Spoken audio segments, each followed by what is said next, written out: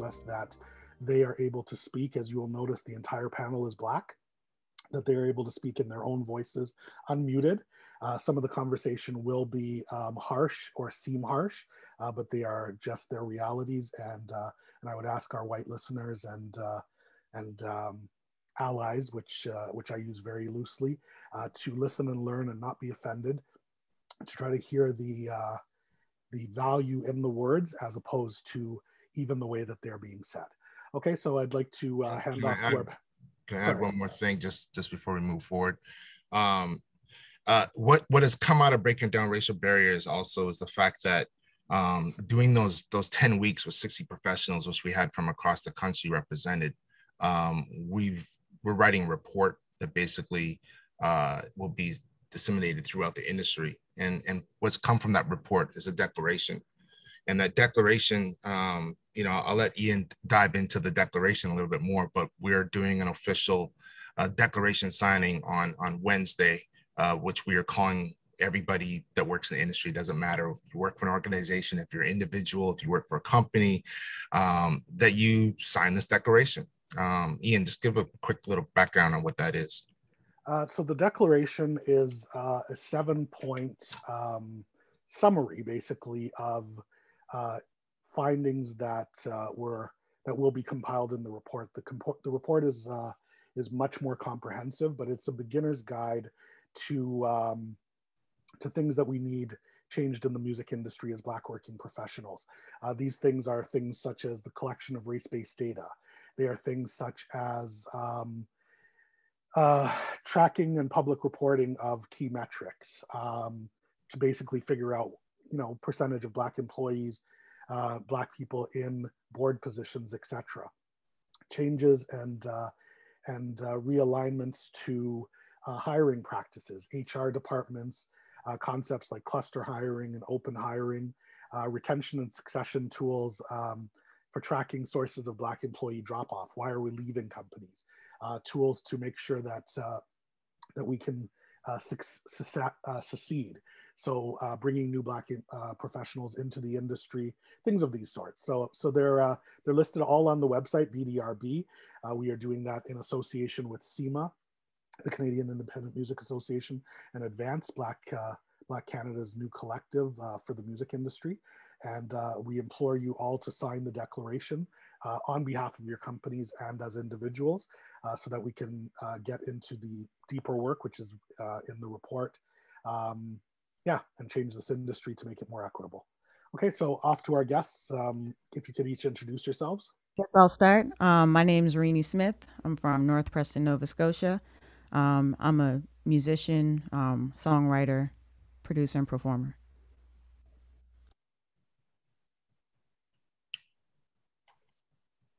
Who's up I'll go next. My name is Cazhhmere, born and raised in Halifax, Nova Scotia, Uniacke Square to be exact. Currently residing in Toronto. I'm a filmmaker, writer, director. Corey Wright, artist, songwriter, creative mind all around, trying to learn a little bit of editing and filming as well, trying to follow in the big dog there, right? Kaz, right? Like, for real. But yeah, I'm just me. Oh. I'm Owen O-Sound Lee, originally from Toronto, but moved to Nova Scotia 7 years ago, based out of Dartmouth. I'm an artist, musician, and music professional. And Delvina. I am Delvina Bernard. No, I'm not Dr. Harvey Miller. Using his account today, and just want to let you know he's not the kind of doctor you can call if you're sick.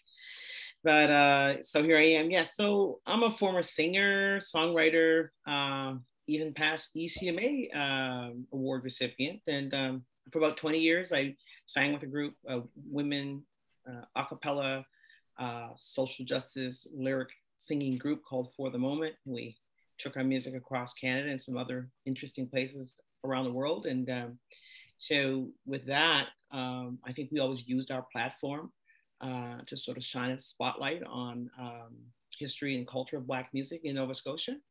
And we always used our music to challenge issues of racism, white male privilege, etc., in the music industry. So that's kind of what lands me in the various roles that I've been involved in.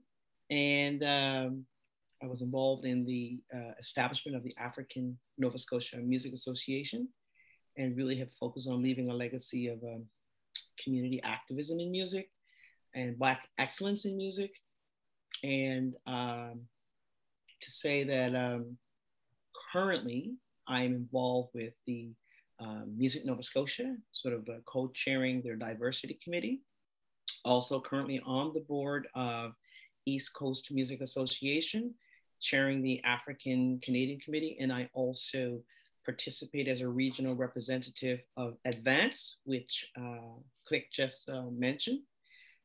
So those are some of my involvements. And I even do, I guess, creative consulting for the R&B, pop, urban jazz singer, Zamani. So I have a lot of different hats as I come to this industry, into this community that stretch back 30 years and still involved now, but mostly interested in helping to put infrastructure, pave a way, and continue laying the foundation for the musicians who are there today, coming behind us, as we say, OGs, as old gangsters. Perfect, perfect. So as we have an hour and a half plus questions, we're going to delve right in. I'm going to start by talking about having an overview of anti-Black racism, and just trying to explain to those watching so that they understand in our own words. If each of the panelists could give me an example of any experience with racism that they've had. Obviously, the East Coast and specifically Halifax has a very storied history with racism. Anything from a microaggression to anything that you'd like to speak of, just so that we could get an understanding and create a base level. Reeny, you want to try? Sure. For me, off the bat, just my family history. I'm from a historic Black community, and there's been, many stories that I've heard from my folks and my grandparents in terms of how racism has been a plague to our community over the years. Me coming up in my generation and sort of coming into my own as a musician, the stigma about my community has always been something that I've had to fight against.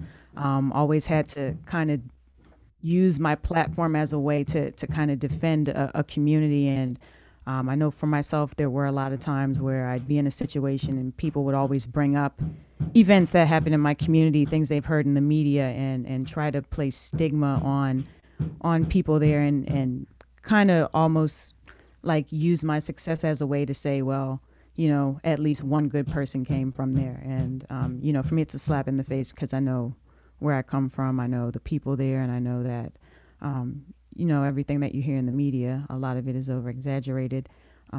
Sometimes a lot of the focus is on the wrong things. And, it's been something I've always had to worry about.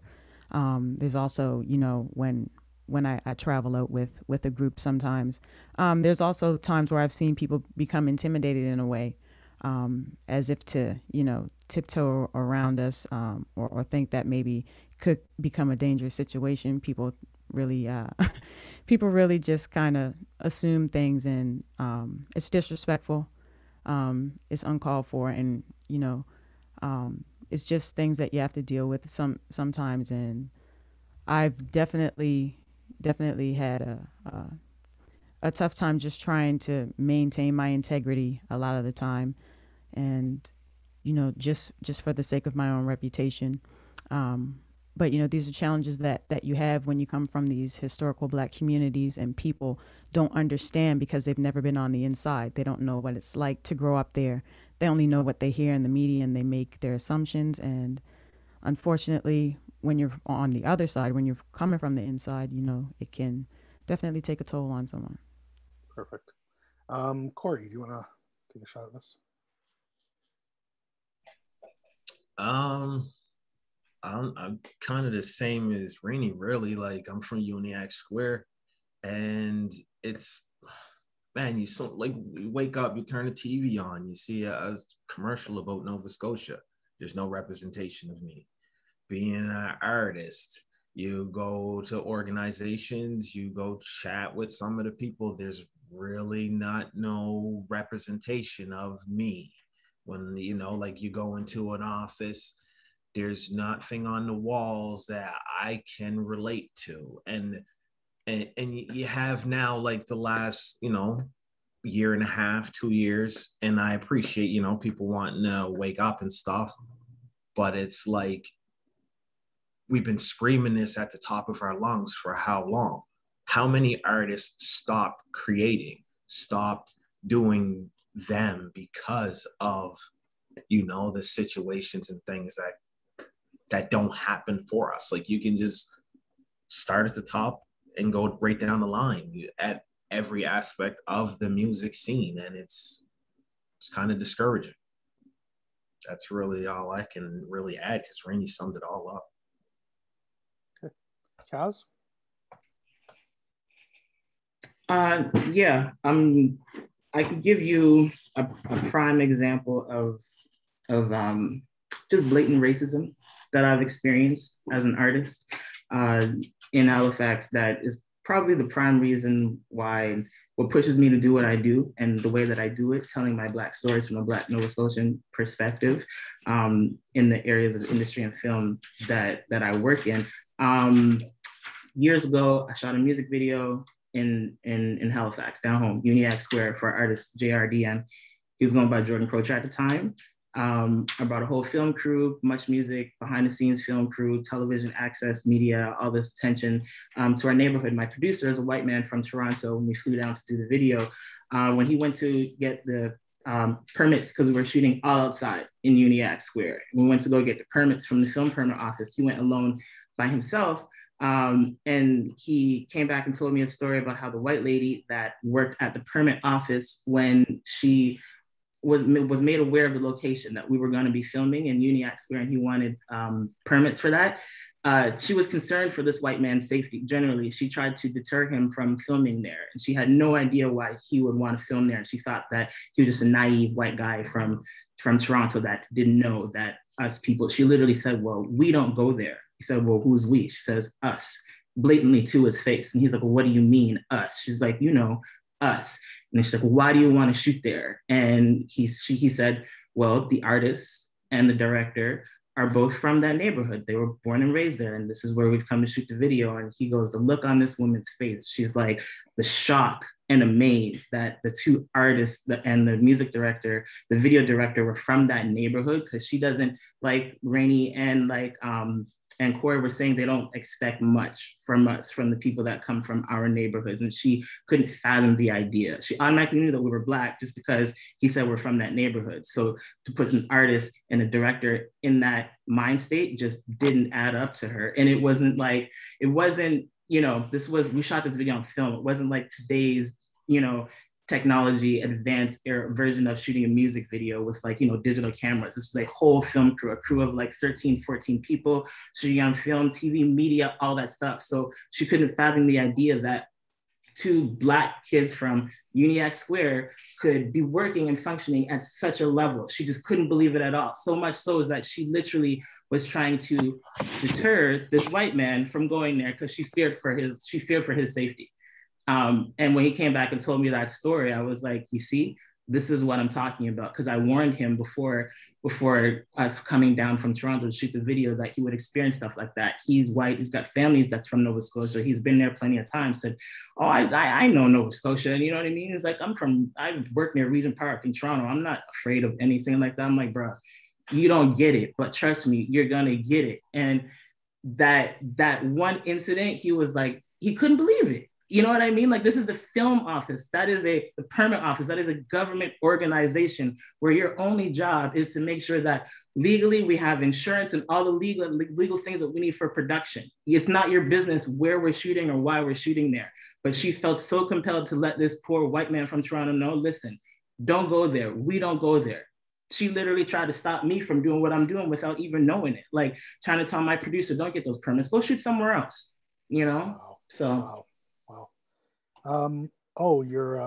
Your perspectives. Wow, that's a lot to take in.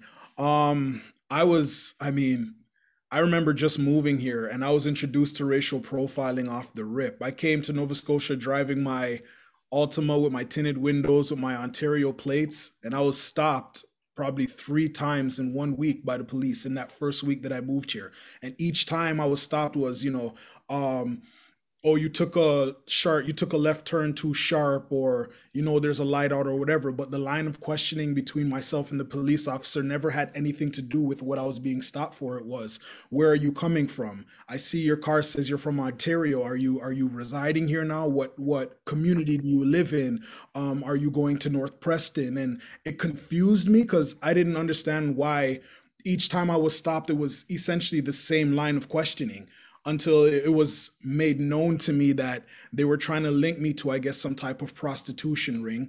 And I just found that interesting, and even as an artist coming up in the city, there's been several situations where I do engagements in Halifax or around the area, and you don't get the respect you deserve until they realize you're the artist. Until they realize you're the performer. You'll walk in the venue and they'll kind of dismiss you or tell you to go over there or whatever until they see you on stage. And by intermission, their whole language and their whole body and demeanor changes, right? Or doing private functions for mansion parties and they stuff you in a closet and tell you to stay in there until it's your time to perform. A literal closet. I'm not just saying that figuratively. And it's like, okay, I could see that the racial discrimination that happens here is very covert. It's not in your face. It's very cunning. So the general public wouldn't be able to see it until you actually isolate the scenarios. Okay. And finally, OG. Yes, the OG is here. Those are very, disappointing stories to hear, but we all know about it. The thing about the music industry is that it doesn't exist separate and apart from the larger society. And we know that the East Coast music community is part of experiencing the larger realm of racism that exists in Canada and abroad. So that when I think about the various things that have happened in my own life, I can relate to all those stories. Yes, I've been stopped and racially profiled, driving while Black, arrested, put in a jail cell, all that because a Black woman with dreadlocks should not be driving a BMW. These things happen all the time. So the funny thing about racism, though, and I could give you a lot of stories of specific things that have happened in the music industry, right down to the venues and walking through the hallways and, whether it's the event staff or the security staff or the hotel staff who are, watching or coming to your room if they hear a sound, etc., whereas someone else can be making plenty of sound, but it's the kind of sound that they're looking for, that they want to police. But the funny thing about racism, though, is that I always liken it to water, H2O, right? Solid, it's a liquid, it's a gas. And depending on the context that you're in, it can take any shape. If it's really cold, it's a solid, like an ice cube.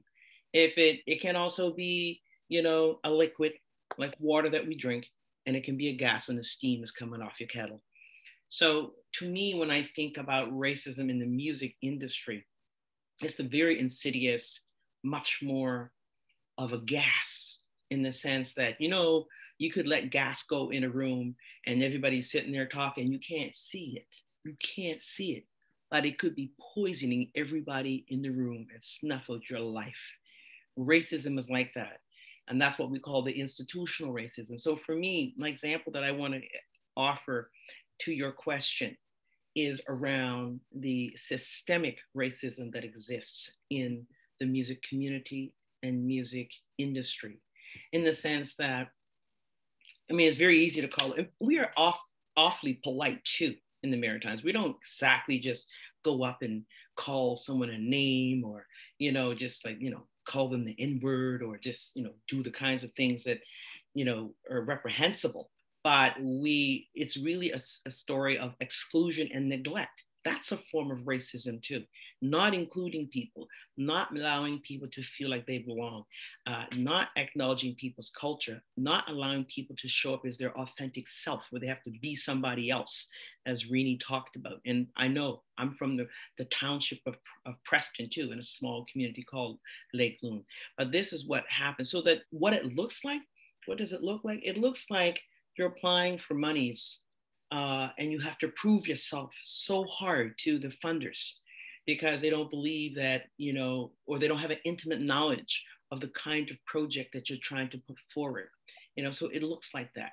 It looks like, so I'm going to intervene. I'm going to intervene because we're going to get deep into economics. Get deep. You're going to get deep. We're going to get deep, and those are the things. We only have an hour and a half, and I want to make sure that we get to the real solutions because there are really endemic and systemic problems in the East Coast, and we need solutions that are actionable. So let's get into it. So the first part of the conversation is going to go exactly where you were going.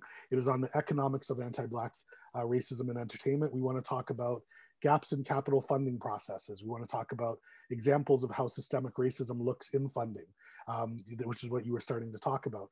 We want to talk about core funding versus project-based funding for organizations, suggestions on how to improve or access money and make it more equitable to all artists, etc.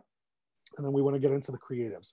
We want to talk about, you know, the kind of issues that you guys are having financially, et cetera, et cetera. So, you know, I'm going to start with the artists. If the three of you guys could, well, I guess everybody's artists, but let's go Corey. Let's start with Corey, and you know, just give us some, you know, some examples of how racism looks in terms of, you know, like your examples of your experiences with grant organizations, et cetera. Well, for me, it was weird because I started applying for grants in like 2015, and it wasn't even big grants I wanted. It was like artist development grants, just to, you know, get that artist development. So just kept getting told no explanation on what I needed to do. And then I started, you know, just making moves on my own, just, you know, doing shows and here, creating product, doing my thing.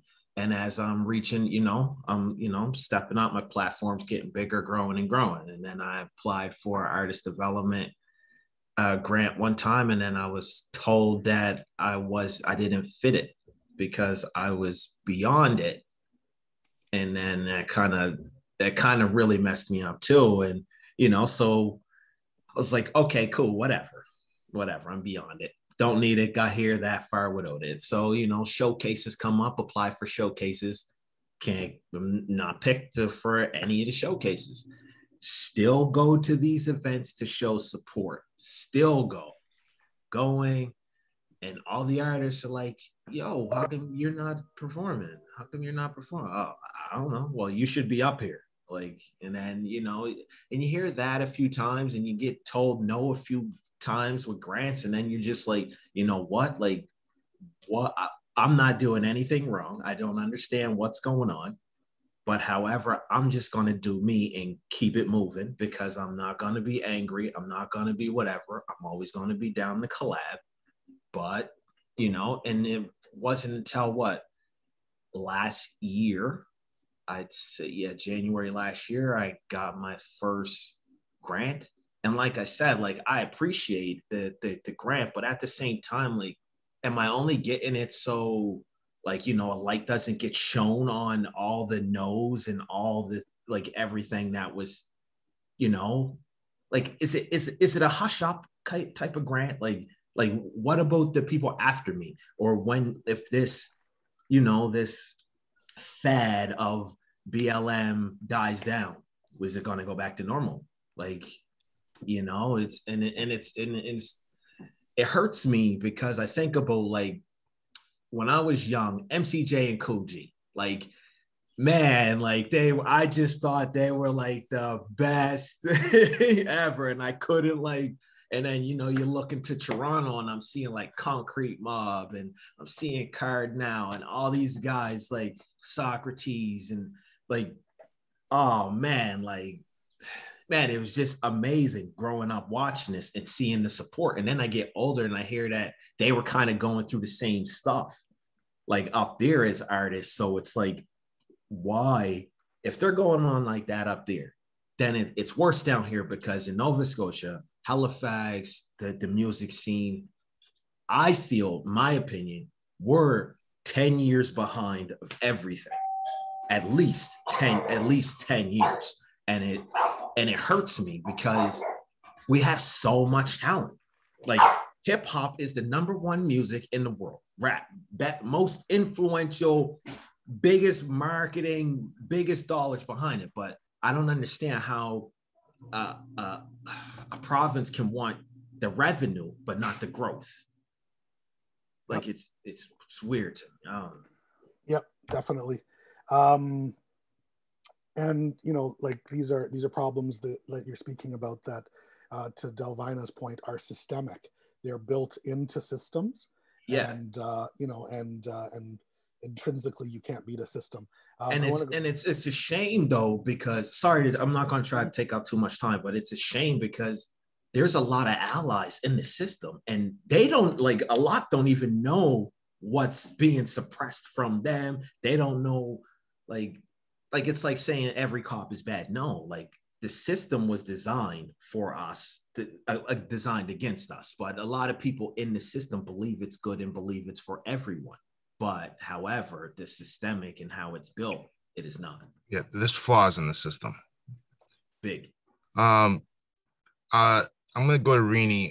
Reeny, if you can, you know, definitely try to keep, because we don't have a lot of time, so try to keep your responses. But yeah, if you could share any experiences briefly on you know, financial issues that you might see in the marketplace. Right. From my own personal experience, when I was a teenager is when I kind of first started to pursue my musical career. I had a very supportive family. My father was kind of behind everything in terms of business and all that stuff, because I was just a kid at the time. And I know starting out, applying for grants, we weren't successful in the beginning stages, which was to be expected at the time. I know it got to a point where we had to kind of really seek external help, hiring people to fill things out for us or help us understand the system better. And eventually I did start receiving grants and becoming successful, but I noticed a huge gap in what I would receive compared to everybody else. So it's kind of piggybacking off what Corey said, you know, was it just some type of hush up type of thing? Okay, let's give somebody some cash so that, you know, they can't say, well, no one's getting any money.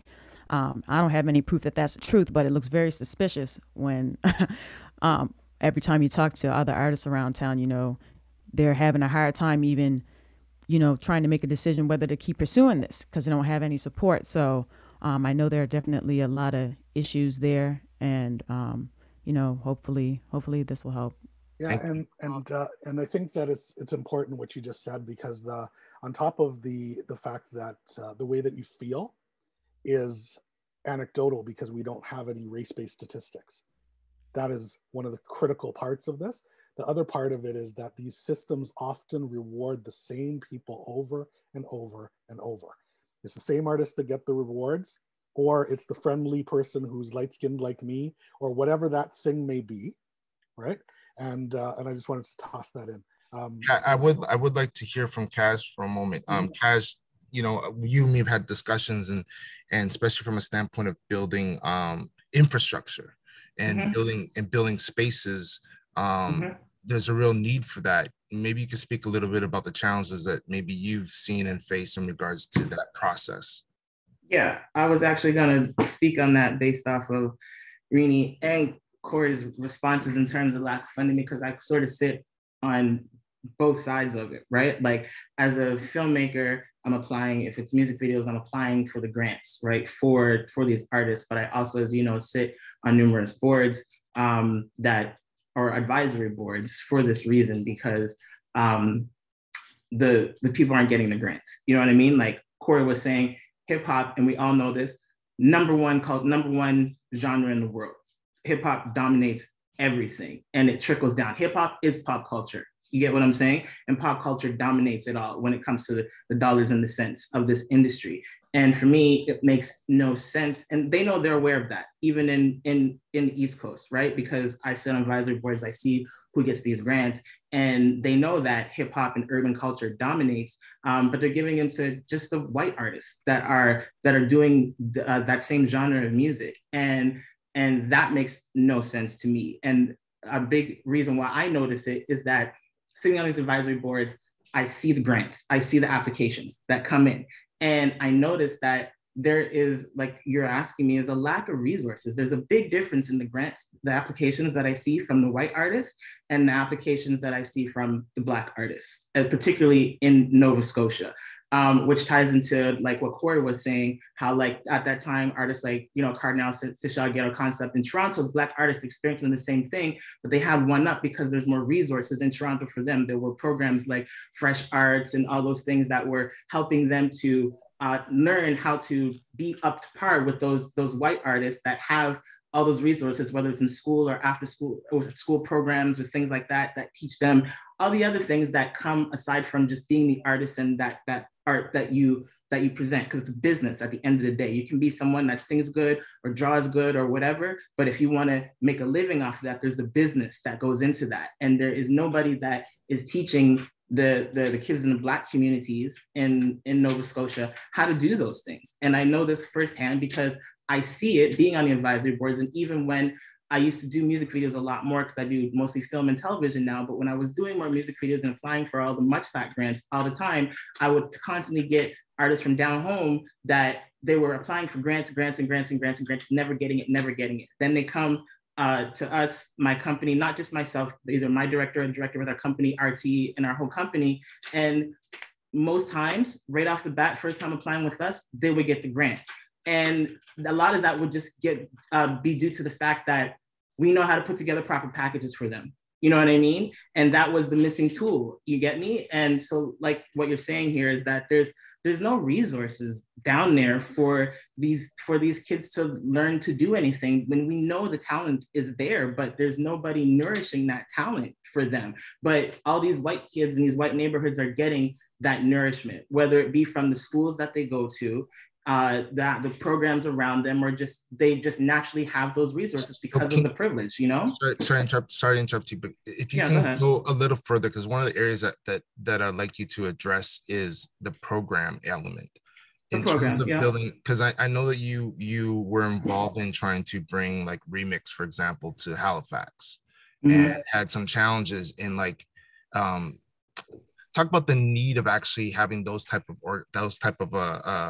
infrastructure and incubators in the East Coast, and what it actually takes for those to be sustainable spaces financially. And is there, you know, what are the challenges and obstacles in creating those type of things?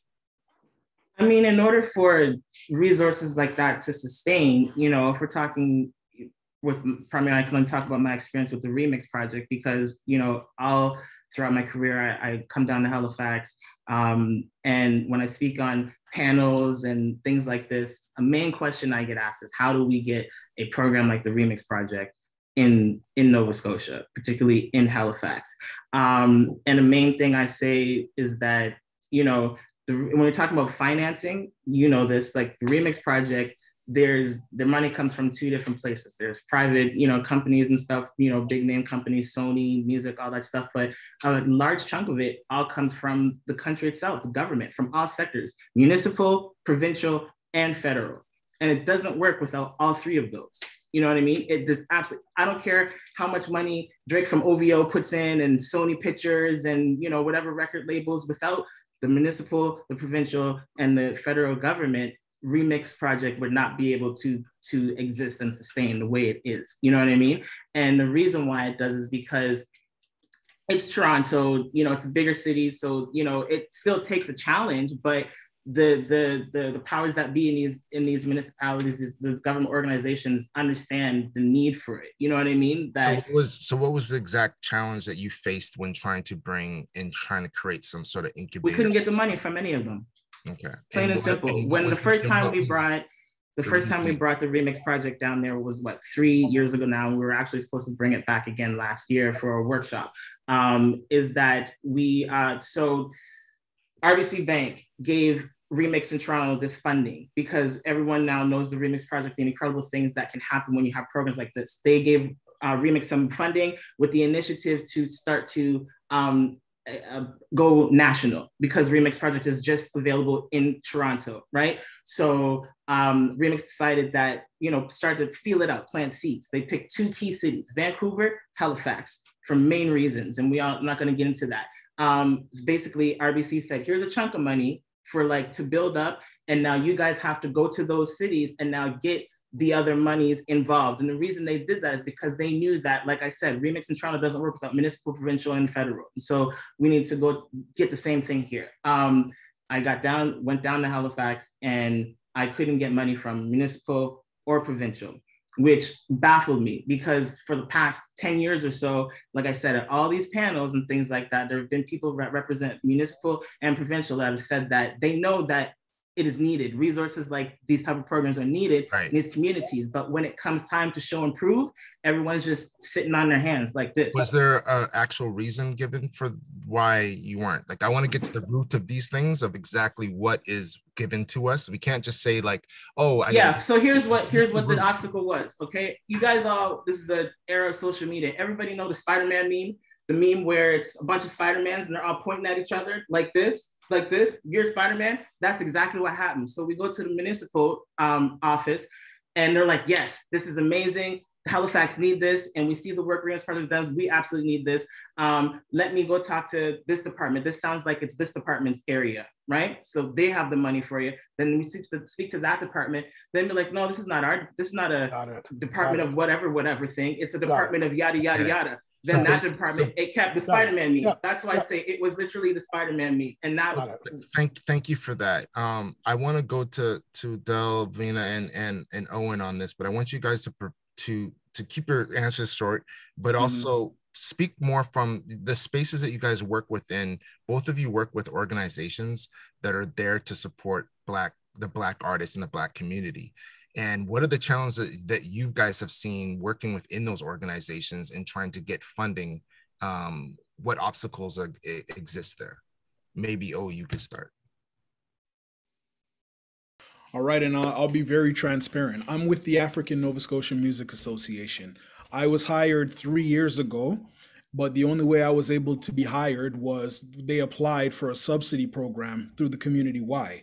And through that subsidy, they were able to bring me on as a full-time position because ANZMA itself did not have enough operations funding to sustain a position. So with this subsidy alongside ANZMA, they were able to hire me, the program coordinator. That subsidy ran out 1 year ago. So what ended up having to happen is I still operate at the same capacity. I'm still doing the work, but I had to take a pay cut in order for the position to continue because we apply for funding every year and typically we get just enough to keep the doors open. Even though ANZMA as an organization has been around for 20 plus years, we've put on numerous showcases and we do so yearly. We host several sessions, several workshops, school tours, and we do so on a yearly basis. We put a lot of artists on stage and give them opportunities to perform and find opportunities for employment, many who are in this Zoom call right now. But whenever it comes down to applying for funding, we have to prove our viability as an organization. And this is a year end, every single year we have the same process. And every money that we do get, we try to give back to our community, back to developmental initiatives, back to employing, right? But it's kind of like trying to suck water out of a rock. There's only so much funding that we're able to access, and we do as much as we can with the funding that we have. Thankfully, I will say that, CCH this year has taken up the torch in a sense, and they've taken up our challenge to actually try to revamp the organization and have, kind of started to journey with us this year to see if there's ways that we could develop and actually turn ANZMA or take ANZMA to a different level. But it has been a bit of a struggle over the past few years. Before we go to Delvina, I want to say a couple of things there. So this is a call to action. I'm speaking directly into the camera so that you can hear me, federal, provincial, and local. There is a very, very critical need because what O is talking about is core funding. And I'm sure Delvina is going to speak about this in a moment. But the other point that I want to make from what he said is that Black people have to make a decision between themselves personally and their community. He had to take a pay cut in order to ensure that the program could continue. Or don't take a pay cut and your community doesn't benefit from it. Delvina. Yeah, I mean, really, everybody laid it out so well, but clearly it's infrastructure. Infrastructure, infrastructure, infrastructure. And there are components to that. Let's look at the fact that, you know, we're talking about there's skill gaps. Reeny spoke about that, having to get the outside assistance. And so did Cazhhmere talk about helping young people or aspiring musicians to get those grants written. So we can't ignore that there is a skill gap. If there's an educational gap in our society, there's going to be a skill gap when you go to write your grant. So that is something that requires investment. We need investment in the skills so these things, you know, can be watered away. And there's a myth that goes around that we keep talking about the, you know, there's so much talent in the Maritime, so much talent, but there's also no investment that's happening for people to really master their craft as singers, songwriters, musicians, producers, you know, digital content creators, videographers. So these are all things that we need investment in. There's all kinds of investments out there, but we're not getting our fair share. There's also... Sorry, I don't want to interrupt you, but I want you to speak specifically to what those investments are. Are they incubators? Are they outreach? What is it specifically that you want? Well, I want to speak to the fact that government, so the gaps are critical, because one of the things that I think that we must do is we can't speak about the music industry as if it's a thing unto itself. We have to look at the fact that it really sits inside of the larger society and what music means and what Black music, what all music means, because it's not just a commodity for sale. We can't talk about just the industry.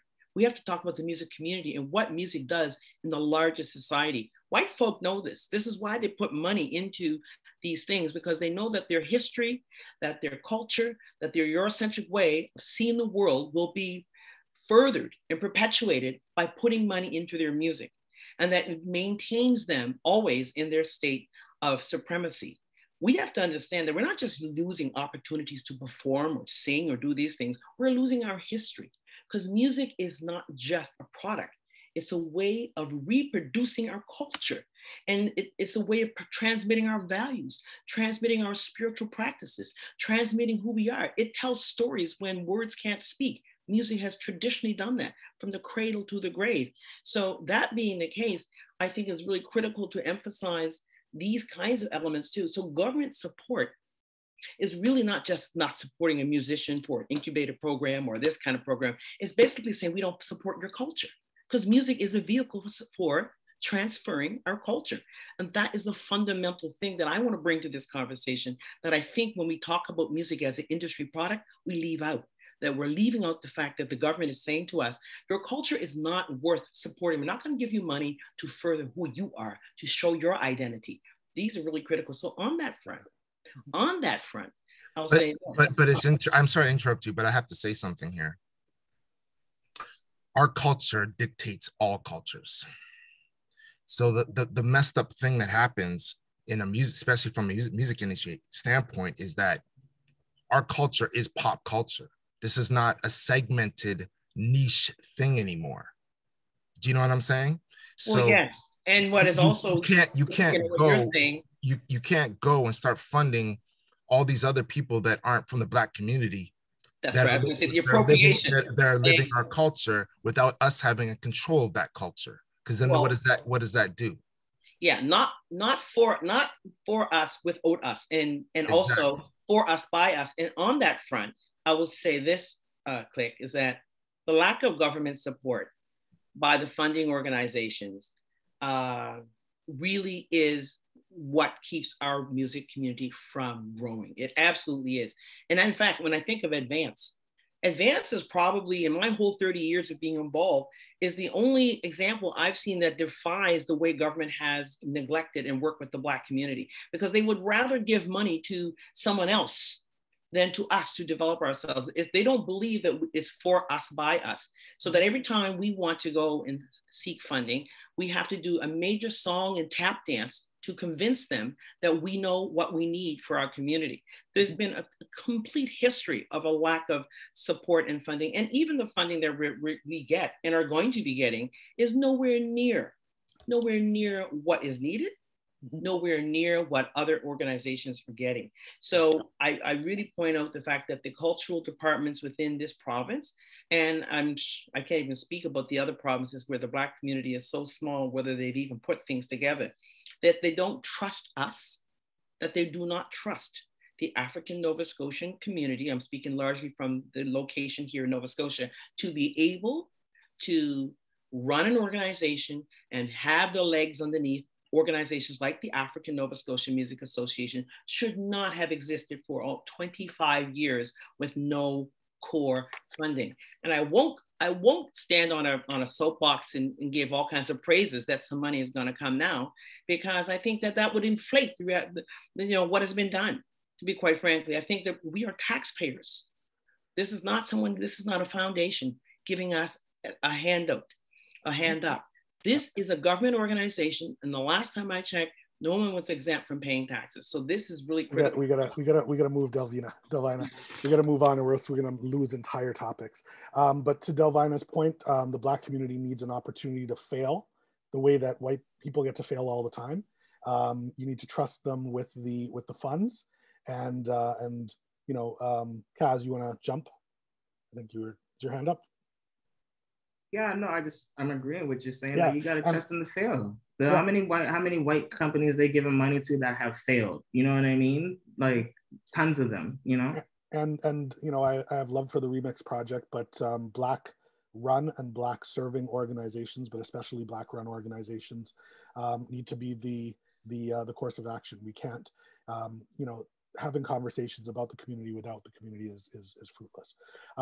Okay. Let's jump into part two. Let's talk about part two. Let's talk about anti-Black racism in the media and the effect that it has on you guys. The misrepresentation biases. We're going to go through this super quick because we all know what it is, but we need to say it out loud.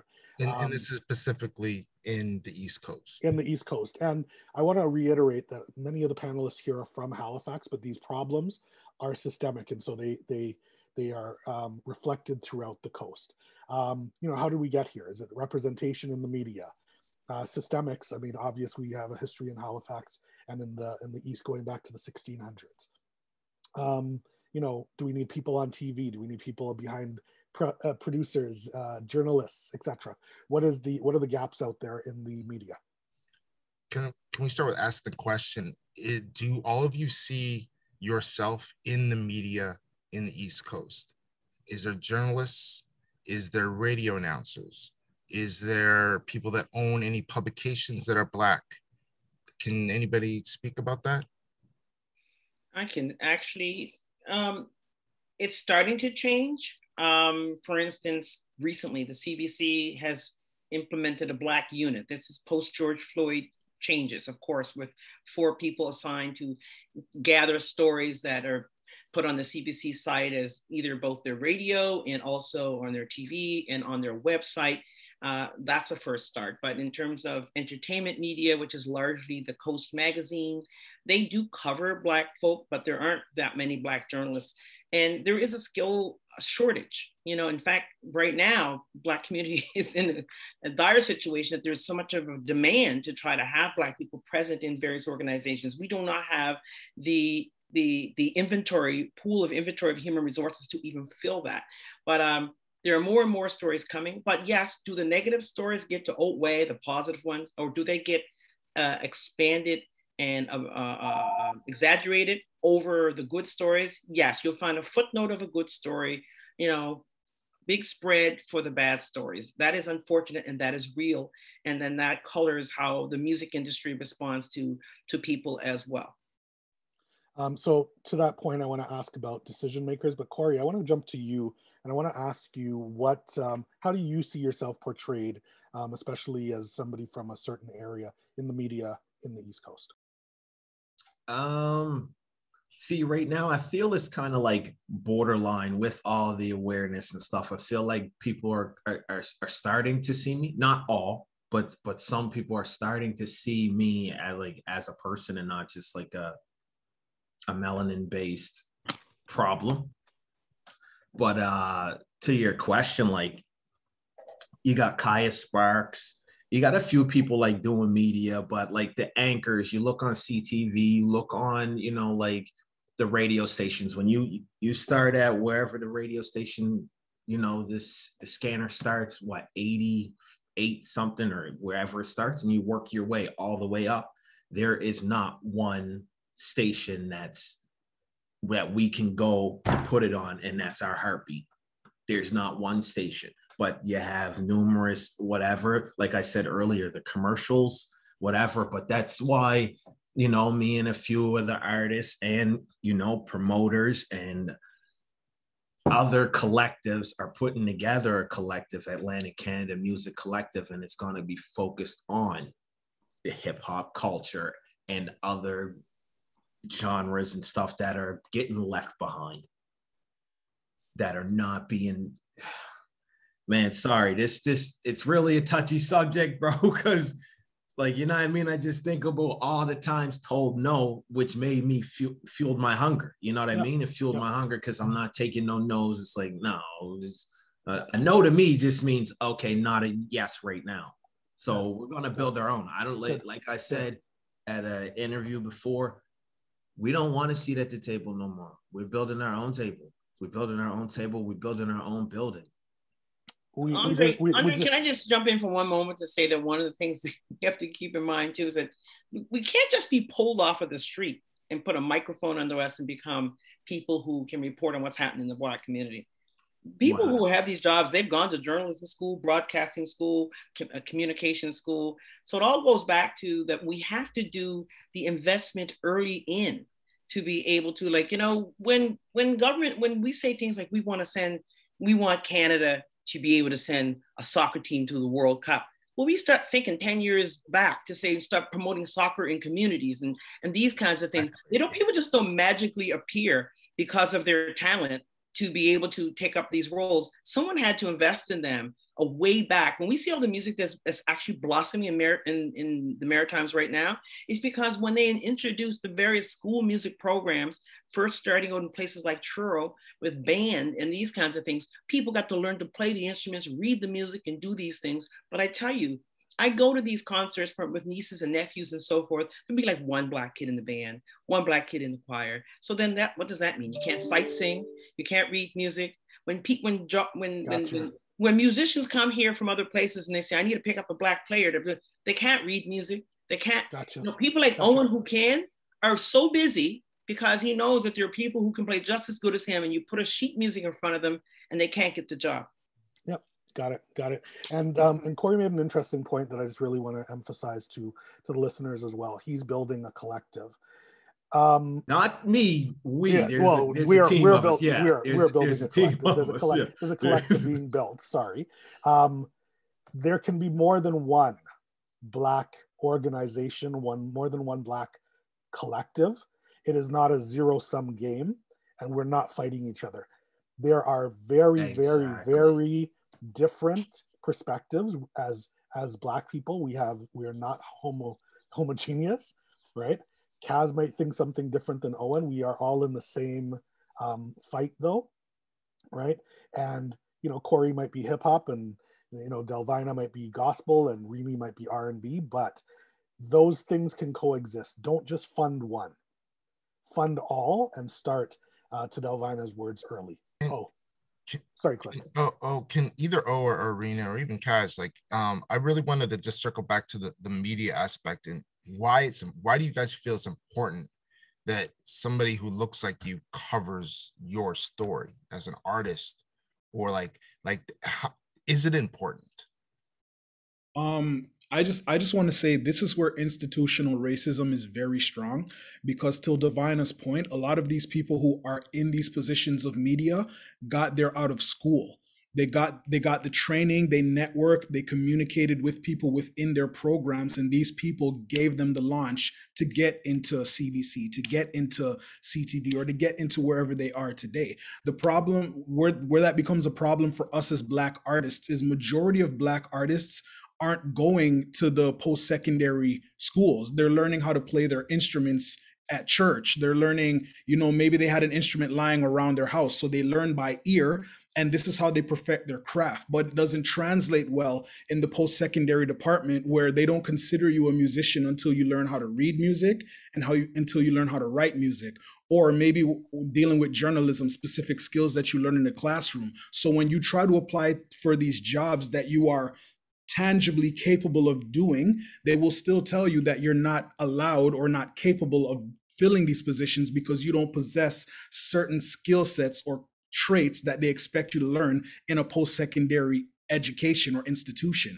So we don't get the opportunity to pursue music as a full-time career, and many people don't think it's possible because they don't funnel through that same institutional line that we're expected to. I just want to circle back to my question. My question was more aligned in regards to media. Like when you talk about being on the radio, if you talk about getting covered in a newspaper or in a magazine in the East Coast, if what you're telling me, there's a lack of Black people in those spaces, is that a problem for you, Reena? Like having your story, what the songs you write about, the stories that you're singing about, does it matter to you? Do you feel like your story and your branding of who you are and what you're trying to tell and how you want to be perceived is properly being covered? I think it is being properly covered only because I make sure that I speak clearly about who I am as a person and how that relates to me as an artist. I've done interviews and media segments with Black people and also white people. What I can say is that there definitely is a difference in the way that I feel that it comes across.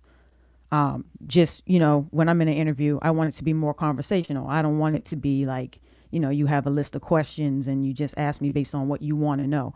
I want it to be more conversational. If you ask me an initial question, I want to rebut and give you my answer, but I also want you to base it off of what I said. Like, next question should come from that. I want it to be real conversational. And I noticed that it's usually more so like that when I'm with someone who's Black, because, you know, they want the whole story. It's not just about, oh, you know, when did you start singing? Well, everyone knows I started singing in church. That's a given. You know, oh, talk about your musical family. Okay, we already know that the Smith family in Nova Scotia has a musical legacy. We already know this stuff. It's always the same things. You know, me as a person and as an artist, I go much deeper than what people already know about me or already assume. It's really annoying sometimes to really get those same type of questions. So I always make sure that, you know, I put out the narrative that I want. And also, just to piggyback on what everyone else was talking about a little bit, I did a short documentary for a university student as a part of her final project. And she told me a story about her first month at school, how she almost dropped out of the program because her professor told her that she doesn't think journalism is something that she should pursue because she didn't feel the way that she told stories would be successful in that in that field. And so she's 1 month in, and her professor already tells her, you know, you shouldn't pursue journalism. So those are some of the obstacles right there that people are facing, which also in turn makes it hard for us to get our stories portrayed properly because they don't want to hear how we tell our stories. They're telling us from the school, you know, you're not doing it the way we want you to do it. We actually, great point. We got to jump on. But to that point, I think it's critical that we have people in decision making, which is the question that I was kind of getting to in terms of people who can greenlight a story in the first place and ensure that our narrative is told the way that we need it told. You speaking well in your interviews is incredible, but if they have a narrative behind the scenes or they have a narrative before the story that they even pitch, we have a problem. All right, we're going to move on. And to echo what you're just saying in regards to narrative is like there's a different connection to understanding when you're a Black person versus somebody else who's not a Black person. And there's more at stake when you're like, okay, this is my radio show. I'm here to like put my community on.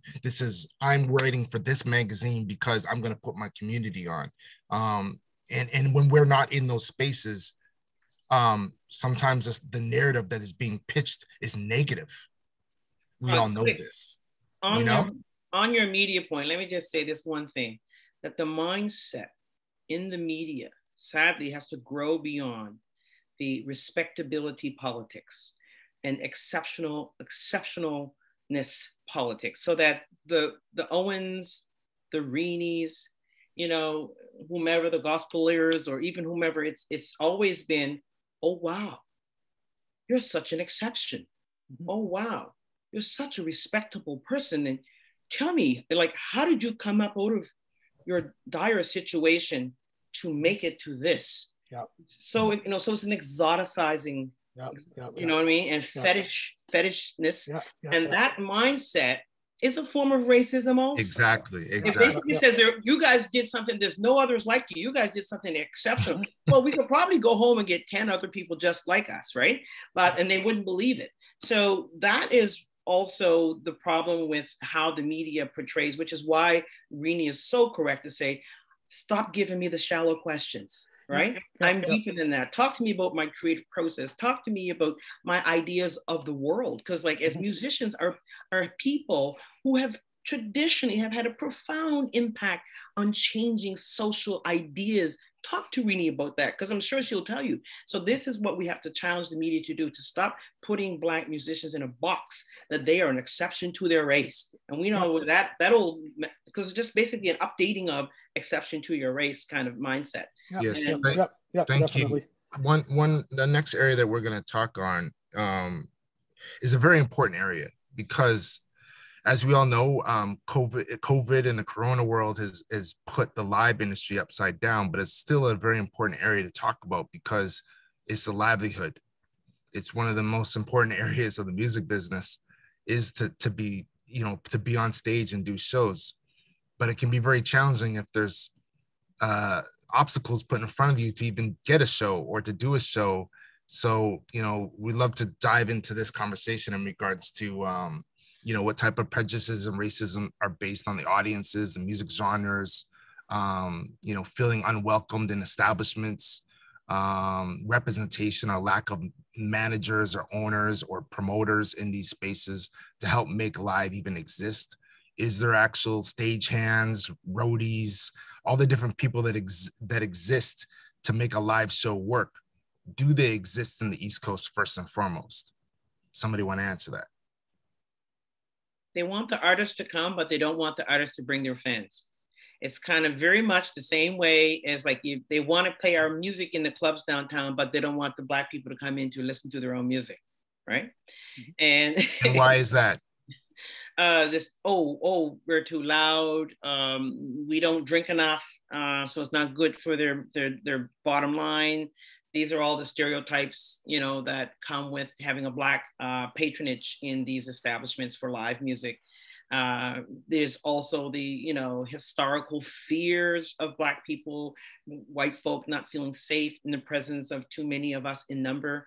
These are all the stereotypes that are there. That is changing significantly, we know. And there are many people asking who want to do better, who are trying to do better, asking us to help them to do better. And a lot of the times they're, you know, sort of lone soldiers, and I think we are going to get there. But in the meantime, and they're also sometimes those people who are reaching out are afraid that if they take a risk and it doesn't go well, that then they get negatively sanctioned by their peers and say, I told you not to have those folk. Owen, Corey, and Reena, have either of you had any challenges in trying to hold your own shows? You know, outside of your like community, like trying to bring stuff to a larger audience, like trying to book a venue or doing those type of things. Is there obstacles there, or is it pretty easy? No, huge obstacles. It's like I said, now, like it's probably easier because people are becoming more aware, more woke, and the allies are really like, you know, they're really here. And it's like, you know what? I'm not racist. I didn't know I was doing that racist behavior. I was ignorant, but now I'm here. I'm willing to learn. I'm willing to share, you know, my platform, whatnot. But yeah, before this, yeah, like, bro, I would go try to book a venue to put a show on. And then they tell me no. So I'll be like, all right, cool. But then I get my Caucasian buddy to go book the show, and it's booked.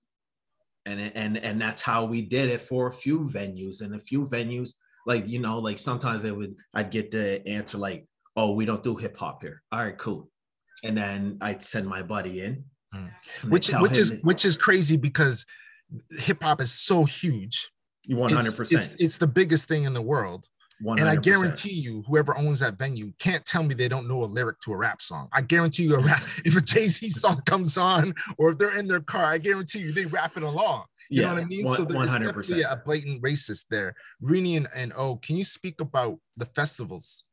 Trying to get into festivals, and when you are accepted or performing at festivals, what are some of the I guess you could say systematic and blatant racist things that are happening that are stopping you from being the best you can be as an artist? Okay, I was gonna say if Reeny wanted to go first. Yeah, sure. I could speak from ANSMA's perspective. I'm gonna echo what Corey is saying. With this whole wave of, racial reconciliation happening within the media, you see a lot of people taking a reactionary approach where it's like, okay, well, this is a problem that we have to address before it gets too out of control. But prior to this whole season, even things like when ANSMA, we do our Black Vibe Showcase in partnership with the ECMAs and with Music Nova Scotia twice a year. And for a long time, it kind of felt like we were a separate entity from the actual conference itself, even though the Black Vibe Showcase is a showcase that happens during these conferences. We would have to book our own venues. We would have to find our own accommodations. We would have to pay the artists out of our own pockets. It was never an actual collaborative in that sense. It was more so, it just so happened to have a concurrent happening with these conferences. But it definitely has changed over the past couple of years, but this has been a history within the African Nova Scotia Music Association for a little while now. I will say that. Yeah, I'd say for me, just being in the festival scene, most of the times when I'm on a show, I'm like 95% of the time the only Black act on a specific night. And, at the same time, you can see tons of folk artists on the same show, country acts, all on the same show. And it's kind of like they've boxed us all into like a group. Black music is Black music. And then everybody else has different genres and all this different stuff. Like, it makes no sense. How many times I've gone to shows and it's like, okay, maybe they'll have one Black person up there to represent all of Black people, when I know Black people are doing country music. I know Black people doing pop, people are doing whatever genre, but it's like one of us gets to represent all of us. And I've been that victim of tokenism plenty of times, more times than I care to recount. And I think that's a huge thing with these festivals. It's that whole type of, let's keep them quiet. Let's invite somebody so that we can keep the rest quiet.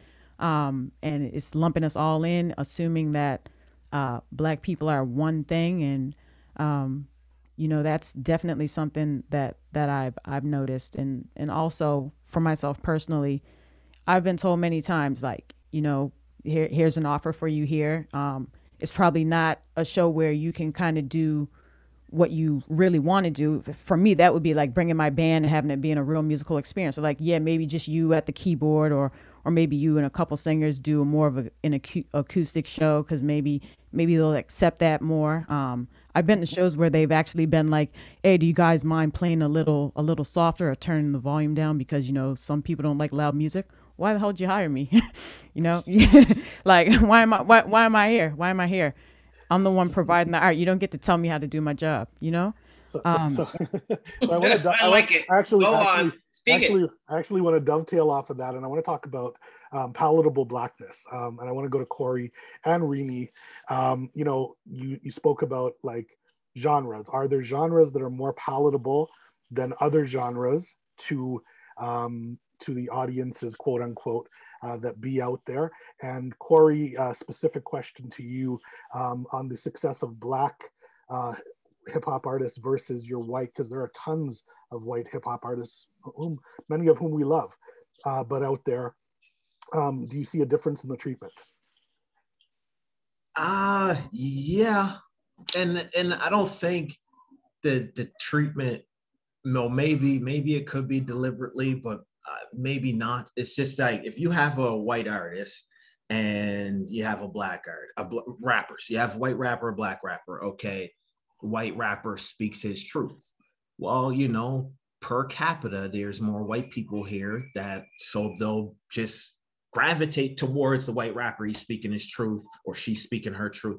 Oh, they can relate on more of a relatable level just because, you know, just cause. Now, if I speak my truth, growing up in Uniac Square, all the struggles I've been through, this and that, all the obstacles I faced, all the things I've overcome, I'm not going to get that same reaction because a lot of the white people a lot of white listeners might not even pick, if I was a CD, pick up my CD. You know what I mean? They're like, he's probably a gangster rapper, or you know what I mean? Like, and it's just, but they would listen to it if you was a big name artist from the US though. Same story. 100%. Same story, same living. 100%. If you was a label signed artist from Atlanta and had a track with the Migos on it, they would play it over and over and over and over again. 100%. So, thank you, Cass, for that. Yeah, 100%. Yeah. And before we jump out, I just have another quick question. You know, these festivals. I in my travels across the research thing, you guys have a lot of festivals. Are Black artists being hired on these other festivals that are not just the Jazz Festival or this festival? You guys have probably challenging Toronto for the most festivals I've ever seen in a space. Lobster Festival, that festival. Are Black artists being hired on these festivals? Cover bands are being hired. You know, if you're a Black cover band and you make popular music, then yeah, you'll definitely get hired to the Lobster Fest or, you know, down Digby or whatnot, so that you can sing a bunch of Marvin Gaye stuff and Stevie Wonder. But they're not gonna let you come in and you know, do a hip hop set or do a rap set. Like it's really, it goes right back to, I think I heard someone mention tokenism and basically palatable Black music. Like a lot of these festivals want to feel good. They want the type of music that like they could leave and not feel guilty about. But when you start getting into certain other genres, they really will shy away from that. One of the other points that can't be ignored is that sometimes racism isn't the sole motivator, that sometimes it's about racism versus economic nepotism. So like you in a small community where the economic base is small and someone's programming a festival or a concert, it's like, oh, let me hook up my fourth cousin from Mabu or from, you know, this place or that place. And they're just doing the old boys network more than, and then when you use that kind of way to screen who gets into a festival or into a venue, and then you start to look at who's on the lineup, then you realize that, oops, I contacted all the people I know. And if you only know people like you, then that's who's going to get programmed on the event. And so then if you ask those folks, did you think race was a consideration? Well, I'm not racist. I just picked the people that I knew. So that happens a lot more than we realize. And I agree that we do have this whole palatable, you know, aspect that is present. And yes, the Elvis complex does still happen, and the Justin Bieber thing still does happen. That I've gone to many events and showcases, etc., where, like, you know, most of the rappers are I mean, the cultural appropriation of our art and of our style, and that there's mostly these young white guys who are making beats in their parents' basement, and they're coming out and they're having their ciphers, and this gets supported and funded big time. And like, this is, I can think of so many young, I went online the other day, I'll just say this, and looked, this young fella named Kiki Beats, who is a part of the CBC Media Project, who makes a lot of videos for, and he's from North Preston. Yep. So a lot of videos for the young hip hop people. He's here right now. Oh, okay. Kiki, shout out to Kiki, because he does fantastic work. And I went on his website and I looked at all the videos he made. I said, who are these people? All these young people that were doing stuff. Why aren't they at showcases and so forth? So there's all kinds of them. And there's like young white folk who are probably no more skilled at the craft of hip hop, of spitting rhymes, who are, you know, are being funded to go to these ciphers and so forth. And part of that too, though, is also the gap around social engagement, that a lot of Black folk don't feel like they belong in these spaces, and they don't go to participate in these spaces, and they don't get invited into these spaces. So there is that whole thing that goes on. I'll tell you the funny story. of a friend of mine. I went to We university. don't have a lot. We don't have a lot of time for I it. know. Wait, No, but I'll tell you this. I'm gonna cut you off right now. You Yeah, know, we don't- he had a record. He said his grandmother kept the Charlie Pride record. Delvina. Loved it, but would not take it out of the album cover. Okay, because you didn't want to see the face. That's what's happening to our people. They don't want to see our face. They want to hear the sound. I hear you. Got it. We have You got to tell a story to get your point. We have 2 minutes left, and we really tie have it off. to tighten it up now. Quick point of information. All of these musics that you're talking about, because we're talking about palatable Black musics, most of these forms are Black music from rock all the way back. If you go to EDM, hip hop, jazz, folk, these are all Black music forms, just for the record. Google is there for you. We won't go any further on that. Representation. There's a need for representation on the boards of these festivals. Take a look at your board lineup. If you have 12 people, look around the place. If you don't see any Black people, you need to get on that immediately. Okay, let's move. Click. I guess the next space is, Caz, being, especially somebody who has the awards and accolades underneath your belt and have done some really amazing stuff. What do you see in terms of the creative space, like, with directors, editors, graphic designers? Like, are they being heard and seen in the East Coast? Are they getting the skills? Are they getting the finance? Like, are they getting everything needed to support their craft? Do you know what I'm saying? Mm-hmm. No, they're not. They're learning, but they're learning on their own. Like kids, the cats like can't even call Kiki kid no more because he's been doing this thing for years now. But he's still gonna be little bro to me always. But Kiki learned on his own. You know what I mean? He's self-taught. And he do things like when I would come down when he knew I was in town filming, he'd come be by my side. Like there's a lot of cats out there like Kiki that have just been doing it themselves. But they need more resources, plain and simple. You know what I mean? They need what would those resources prime example, look like? It's anything in the arts. Like, for example, I'm in the process of doing my first feature film. It will be shot in Halifax. It is based in Halifax. The cast is all Black except for the cops. Okay.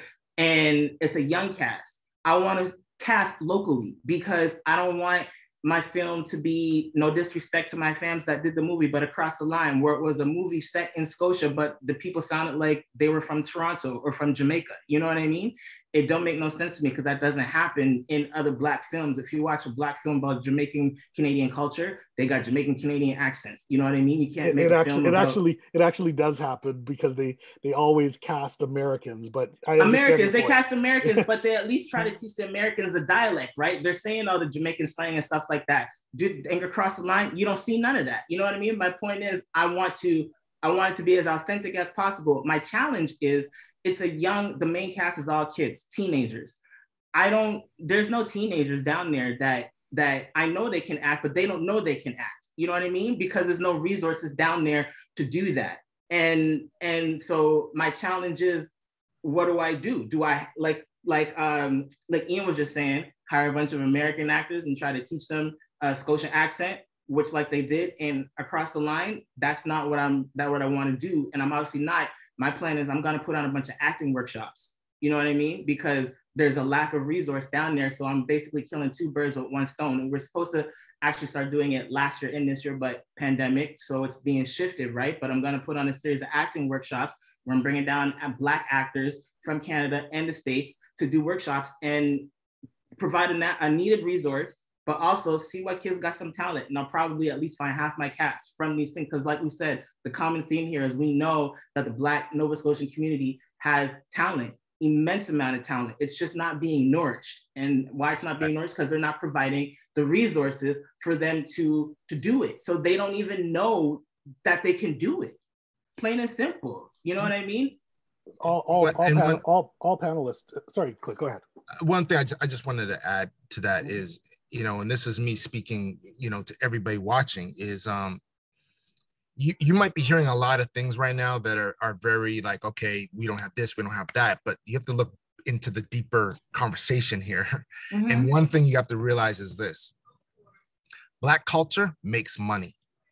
I was going to say that. So by putting resources and putting your support into the Black communities in the East Coast, throughout the East Coast, will bring more economics back but to that's the deeper issue.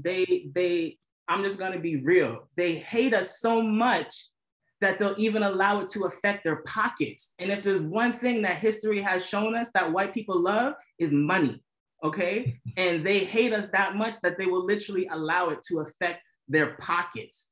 It doesn't make any sense other than you don't like us. Plain and simple. And you have no interest, and you have no interest in bringing us along. You know what I'm saying? And that's the blatant racism that exists. That is the blatant racism. And what I'm speaking to and who I'm speaking to in this space right now is individuals that actually want to make a difference and change in a more equitable and diverse society that you want to live in. So if you want to be in the music industry and you want to be in the entertainment industry and you have and you don't see you consider yourself not to be a racist individual, then this is the time to actually step up and look at the challenges that you're hearing today and actually step up and actually make changes and open up doors for the things that you're hearing need to be changed. And I just want to make that statement. Yeah, this conversation needs to be broadcasted on like something like public broadcasting. You know what I mean? Where people are forced to listen, because most of the white people I know in here are those people that we're talking about, and they're already doing the work. You know what I mean? Like DJ IV in here, and he's been trying to get an incubator like the Remix Project off the ground in Halifax for a couple of years now. He keeps getting denied the money, and he's white. Right. But because he's trying to do it for like Ivy's an urban DJ, so they just look at, oh, but you do that black stuff. You know what I mean? Now we're not interested. But I bet you if Ivy was trying to do a folk music workshop, he'd get all the money. You know what I mean? Well, let's move to the next topic, Ian, sure. and we'll circle back on how we're gonna fix these solutions. Okay. So frustrating. Okay. Let's talk about the artist space. There's a couple, all of you guys are artists. Let's just talk about the systemic barriers that you guys are facing, the lack of infrastructure in terms of like, are there record labels out there, industry associations? What has your experience been with DSPs, with digital service providers, et cetera? Like maybe you could give some insight into what's needed there. Like as an artist, also just being an artist, like I was an artist at one point, so I understand like the creative process in your head and in your soul and in your spirit to create art, but when all the odds are against you, how can you really be 100% who you and what you want to put out into the world? You know what I mean? And so I would love to hear like, what are those odds that you feel are maybe, obviously not putting out the fire, because fire's deep in us, you know what I'm saying? But like, what are some of those challenges that are trying to put out that fire, or sometimes just feel like that I can't, how hard it is to be an artist in the East Coast is what I would like to hear. And is there a brain drain? Like, are you guys like feeling the vibe that you need to leave? I think I'll go. Me being an artist here, I always felt I had to work 10 times harder than everybody else to get noticed initially. And then to keep climbing the ladder, still had to even pile on even more work just to make sure that I'm that good that you can't not notice me, that you have to give me space. You have to give me platform. And it's tough because, I don't see music as a competitive thing. To me, it makes no sense for me to see it that way because it's something that gives me inner joy. So when I think about myself in a competitive way, and I understand my talent, and I see other people and they get more recognition or seems like they're going further, it's annoying because I don't have a solid answer as to why I haven't been afforded some opportunities. And I say personally for myself, it doesn't bother me in a way that causes me to want to consider my career or not. But it's just sometimes you think about that and it's like, maybe if I lived somewhere else, maybe I would have a better opportunity, or maybe I would get noticed more. Maybe I'd be able to do a little bit more in a different space. I haven't felt the need to leave. I feel like I have work here to do. For me, it's bigger than the music at this point. And, you know, I feel like my experiences can kind of help bring a shift or a change. That's what I choose to believe about myself anyway. Um, so yeah, I definitely see that there's still a lot of challenges to overcome, and I know a lot of other people on this panel can attest to that as well. Do you find that that the artists coming out of the East Coast are export ready? Like, you guys need development and assistance in becoming export ready? Oh, Not everybody that leaves the East Coast is export ready. And I want to kind of loop back to what Corey was alluding on earlier. You know, when he was applying for grants and they were basically telling him, like, you're not ready. And then he got ready, and all of a sudden you're too ready. You know, there's this disconnect of goalpost.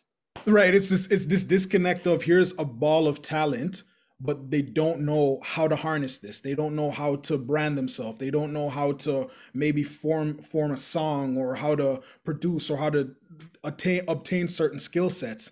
And there's no midpoint for them to become export ready. They're left to figure it out themselves. Like, Reeny is somebody who, they built a studio in her house. You understand? And she hit the ground running and perfected her craft. Same thing with Kiki. He's somebody that had built studio space in his own house. And what you have are a plethora of artists here that are just trying to figure it out on their own. And because they feel the sting of segregation within their own community, they don't necessarily leave here to chase opportunity all the time. It's more so, I don't feel welcome on my grounds. So I want to go somewhere else where my music is more palatable, or my music is received, because I don't feel like it's even being received in the home that I'm from. So it's not necessarily that they're always export ready. It's just more so, I think I'll have a better shot being elsewhere than on my own turf. Corey? What does export ready even really mean? Most of the times in the Maritimes, it's a group of festivals and showcases that they've decided should be on a list to be funded. And sometimes those events don't even include our kind of music to the degree that it would. So like, if we were to generate our own list of Black events globally, that, you know, that would really change the game. Because I know from years ago in my day, and watching the younger people today, and working with an artist who was going to a festival called the Roots and Soul Festival in the Caribbean. It was like, ooh, I was told that the application for travel was a squeaker, because it was hard for them to believe that what could you possibly get out of going there? I mean, like, well, of course, then at the end, it was like people like Estelle there. There were people like old G's like, you know, UB40, or all kinds of people. So there were all kinds of contacts made and things that happened, but then COVID happened. But I'm just saying, export ready is in itself a biased terminology that sometimes disenfranchises a lot of Black artists. So that's a critical point. Thank you. You know, actually, I just want to dovetail, Corey. I'm gonna let you continue this question too.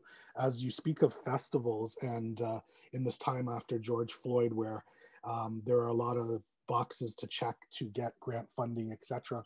Do you find that festivals that have not picked up Black artists are picking up Black artists all of a sudden tokenistically to check off boxes and then continue on that path? Yeah, 100%. 100%. And now, like I said before, maybe it could have been because they didn't realize the detrimental, you know, issues that they were like causing from, you know, not being aware of our presence in the music scene. But now, yeah, they're picking it up more, and, you know, it's appreciated. But at the same time, like, we need to be on these boards, like we've been saying, like on the board, like in every level of the space, we need to have representation. So, you know, the context of the artist, it doesn't get lost in translation on the way up the line. And but to go back on what was the last question? I like to touch that really super fast. I think the question was just more about like what challenges as an artist. Okay, yeah. To be creative. Yeah. And also, like, I would love for you to maybe speak about this. I don't want to pass it around because we don't have a lot of time, but team.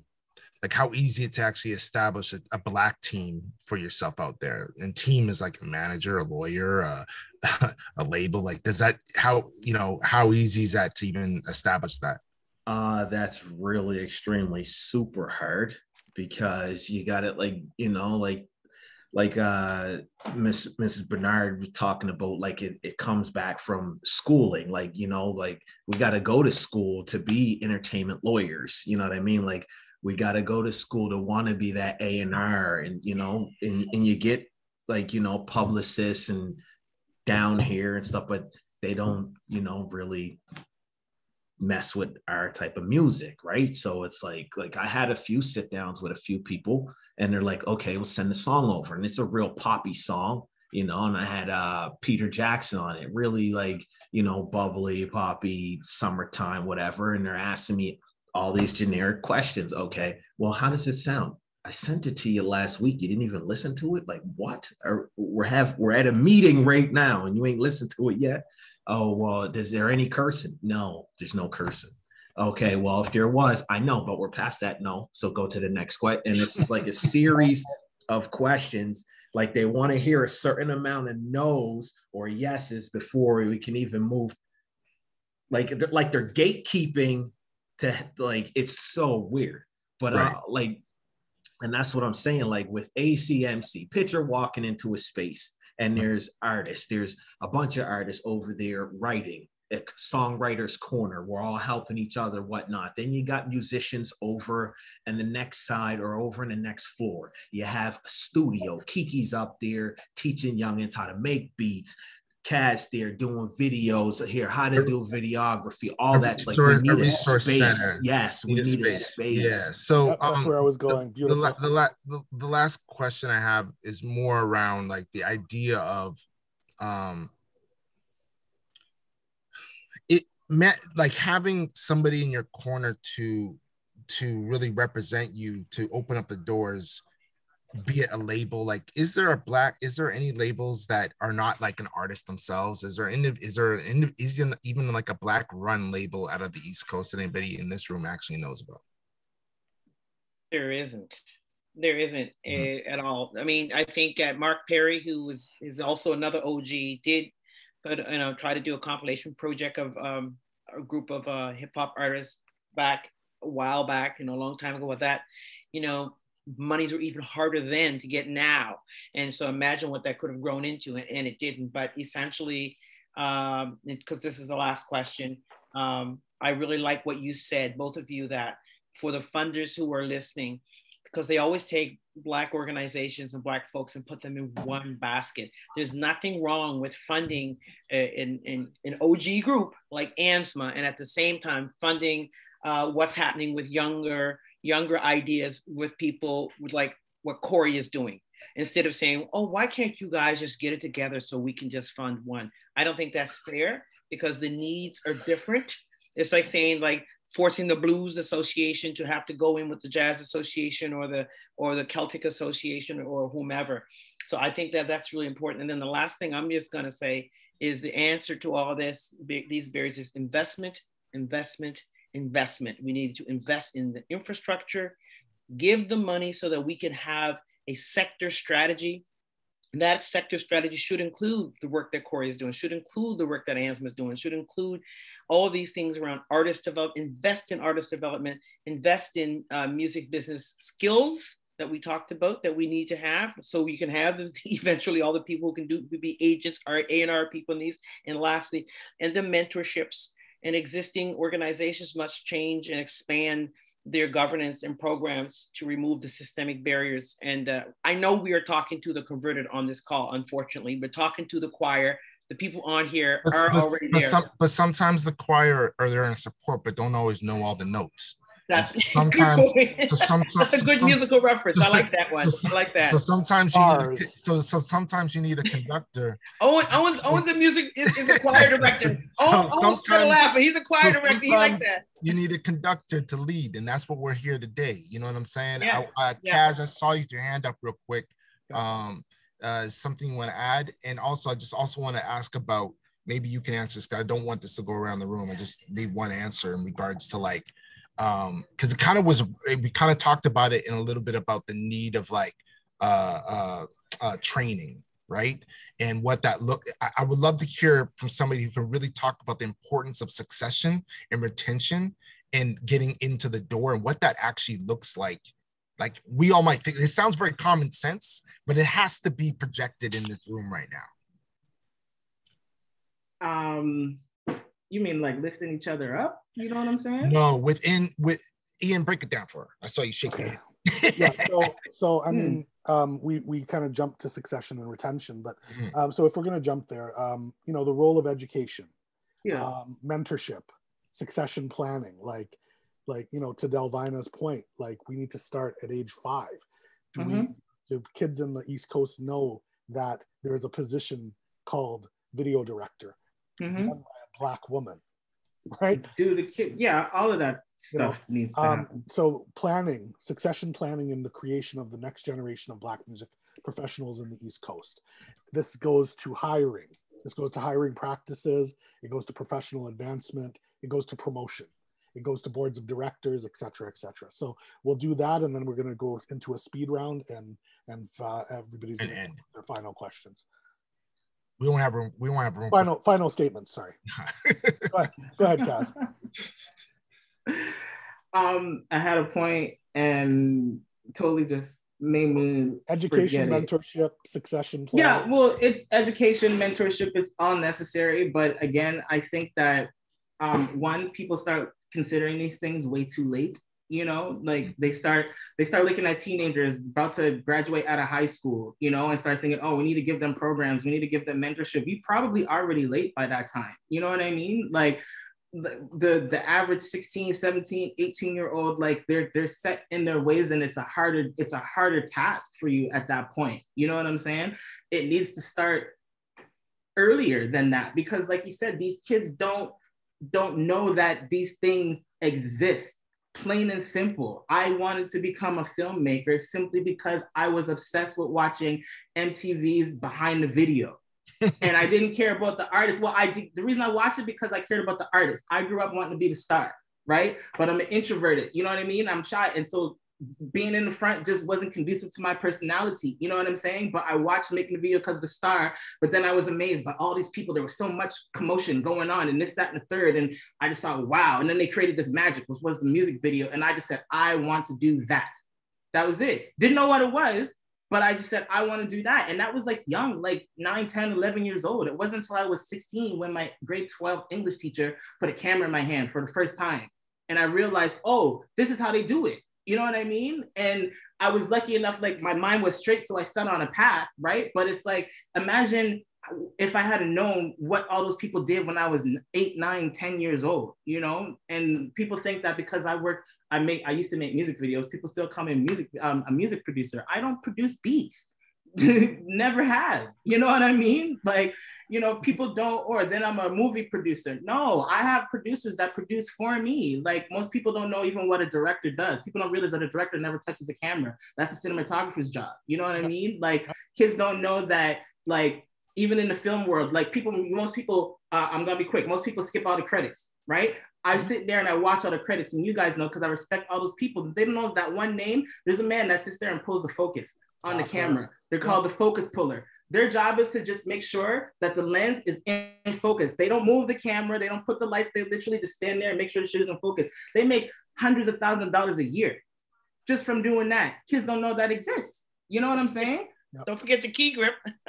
Key grip, you know what I mean? Grips, yeah, the grips, the gaffer, but that's what I'm saying. All those people in that movie that made a Transformers movie, they all made a bag. I guarantee you that. You know what I mean? But those kids don't know that it exists. And it's the same in the music industry. It's the same in the music industry, exactly. You have mixers, you have producers, you have accountants, you have business accountants, you have, you know, attorneys, you have promoters, you have booking agents, you have road tour managers. There's all these different spaces that we can fill, but we need to be able to go into the communities and actually educate from an early stage and mentor all the way up to getting them the actual job. And the industry has to understand that we are hard workers. That Black most of these kids think the only way to see the world is to be the superstar, to be the artist. You know what I mean? The movie star, the singer, all that.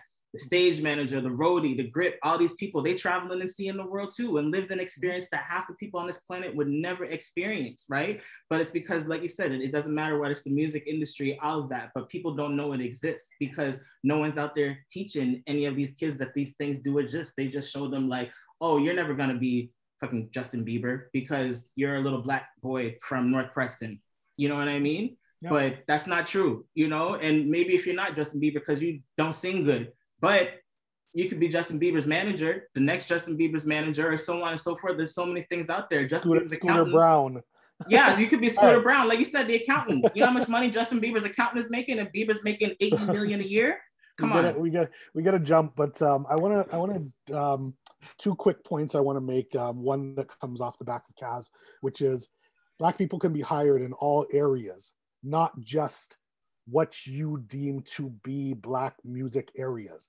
Graphic designers can design for rock artists. They can design for hip hop artists. They can design, accountants can do accounting for rock artists, jazz artists, R&B artists, gospel artists, folk artists, reggaeton artists, everything. Second point, and this is one that is not in the notes, but I want to speak to the ladies here because I believe that the revolution is led by Black women.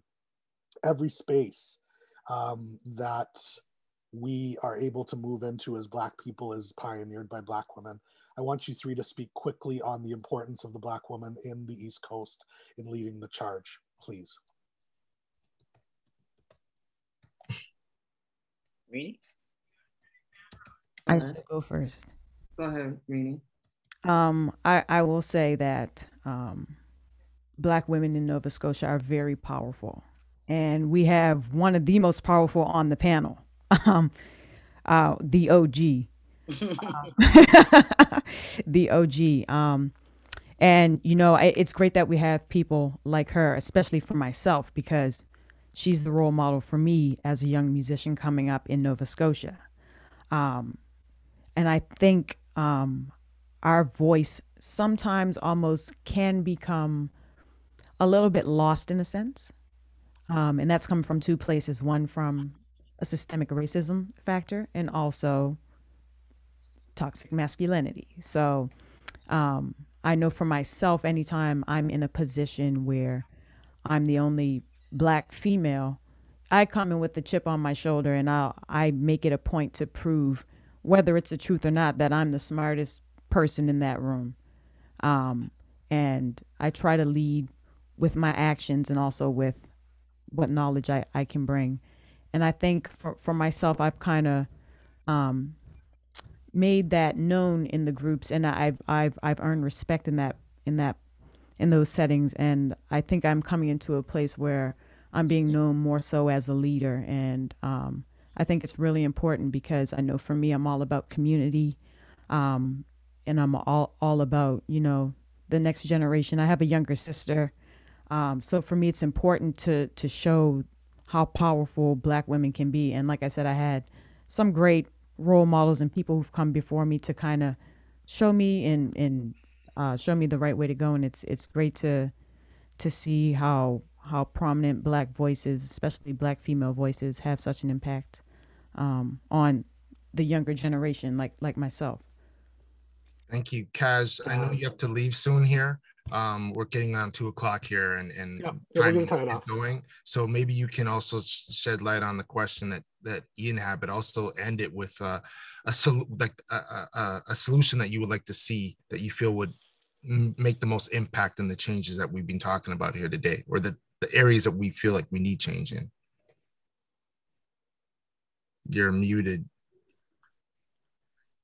For me, I guess it all kind of ties in together. Is my mandate is just I want to see more Black women doing all of these things. You know, every time I'm in Halifax, I try to show, you know, have conversations and dialogue with just the young Black females in particular, because I find that so much focus on any of these things, especially when it comes to youth and stuff, it's all about about masculinity, and it's about focus on the boys, and especially when it comes to the Black community, it's all about, you know, we got to help these young Black men, we got to help these young Black boys, but you know, the young Black females need to know that they can do these things too. You know what I'm saying? Like, that's my goal. Like, to this day, people think that if you don't know who I am, people think I'm the stylist, the makeup artist, this, that, and the third, you know what I mean?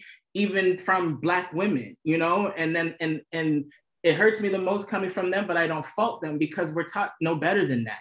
You know what I'm saying? And then, but then they're like, wow, you're the director, and that look in their eyes, and it's like, it's nothing about me. It's just, it makes me, they're like, I can actually freaking do that. You know what I mean? Like, wow, you know, and that's always my goal, because like Reeny was saying, like there's nothing more powerful than the strength and resilience of the Black woman, and no movement in anything succeeds without the female voice, plain and simple. You know what I mean? That's facts. Again, like Ian was saying, check Google if you don't believe me. Any global movement of anything on this world, and that goes beyond the Black movement, there's no movement that wasn't affected or successful without the voice of the woman. So that's just that. For me, what I'll say is my final words is my biggest issue with Down Home is there's still so much division, you guys. Like we were saying, like, you can be, just because you're an accountant don't mean you got to be an accountant for just the Black stuff. Go be an accountant for a folk artist, but vice versa. You know what I mean? Just because you're a manager, like there's too much this and that. Like it's not 1957 no more, you guys. You know what I mean? And when I go down home, it's like stepping into a time warp. And I go down home